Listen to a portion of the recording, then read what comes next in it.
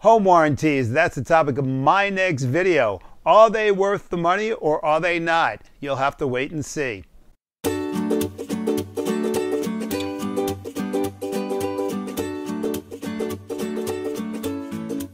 Hello everybody, home warranties, are they worth the money? That's what we're talking about right now.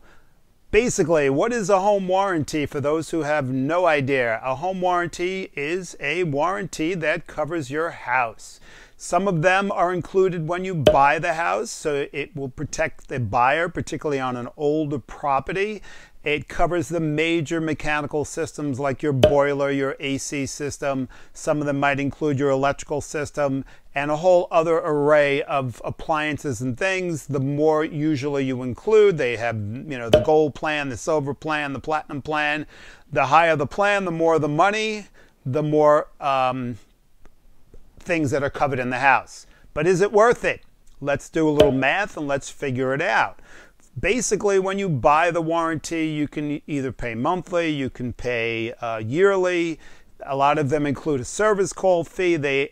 Some of them have deductibles. So after it's all said and done, is it really, really worth the money? Well, first, there are so many companies out there, which makes competition really good, and also means that you have to do your research before you go and move forward with any company. If it's included with the price, or if it's included with the sale of your house, if you purchased a house and it already has it, make sure that that price didn't, before you bought the house, make sure that the price wasn't elevated to reflect that you are purchasing that home warranty. So make sure you speak to your realtor that's representing you and know your comps. And if it is, then that's something you can negotiate on your particular deal before you close. Maybe you don't want it. Maybe you want another company. So do your research. Where can you do it? Well, Google it. You got the Better Business Bureau. You got Department of Consumer Affairs. You have all these different rating systems, that consumer ratings. There's a lot out there to help you do your due diligence when you shop for a home warranty. Determine what you need. You don't want to over-warranty your house because it's not going to be a cost-effective option. And no, the average monthly cost is about $50 a month, so remember this.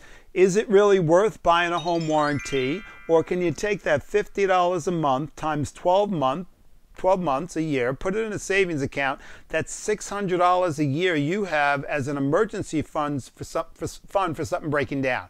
That $600 is not really that much money if you have your central AC system or your boiler breakdown, but after 2 years you have $1,200 plus whatever interest you were able to find. 3 years and 4 years down the line, you have more and more money saved up. So you could either do it that way, or you can buy the home warranty of your choice after you do your research. And I stress that because there's a lot of companies out there that people are not happy with. So I hope that gave you a little insight into the home warranty process. If you're new to my channel, thanks for stopping by. Remember to subscribe and hit that bell there for notifications. Leave some comments in the comment section down below. And this is Mark Schreier from Century 21 American Homes, and I will see you, or you will actually see me, on the next video. Hello, yes, I'm talking to you, the person that watched my video to the very end. Thanks a lot for watching. If you enjoyed it, please give me a big thumbs up, subscribe to my YouTube channel, like me on Facebook.